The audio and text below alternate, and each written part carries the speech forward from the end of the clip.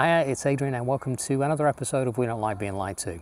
Now this episode is to extend a deeper look, if you will, into electromagnetic radiation and the profound effects it has on humans, animals and plants. If you haven't seen the other video where we looked at a book by Arthur Firstenberg called The Invisible Rainbow, I'd encourage you to take a look at that, and you can find a link to that in the description as well as to the other videos in the series. Now, just to give you a quick summary of electromagnetic radiation and the effects. The health effects of cumulative low-level intensity radio frequency radiation exposure include DNA mutations, mitochondrial damage, tumors, cancers, and children's skulls are thinner so they will receive more radiation, heart palpitations, memory and cognitive problems, sperm changes and infertility, headaches, migraines, ringing of ears, ADHD, anxiety, depression, heart disease, and type 2 diabetes. Now, I'm going to refer you to a really good video.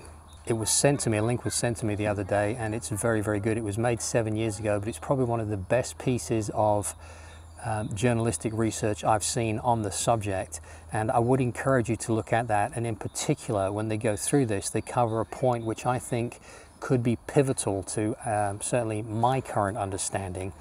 Radio frequency stroke microwave radiation affect the Schumann resonance signals, which are the mechanisms through which melatonin production is activated. Now, for those of you that don't know, and I would encourage you to watch the video if you're interested in this subject, you produce melatonin only when you're asleep and when it's dark.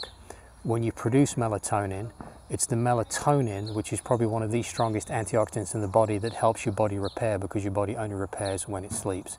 And there is considerable research that go into about that, and I think that's critical. So what seems to happen, from my understanding, is that your body doesn't produce the melatonin correctly when you are bathed in electromagnetic radiation, because it doesn't activate the production. And that could be one of the major contributing things that's causing the health problems. I really don't know, but that one really popped out at me when I heard it for the first time in this video.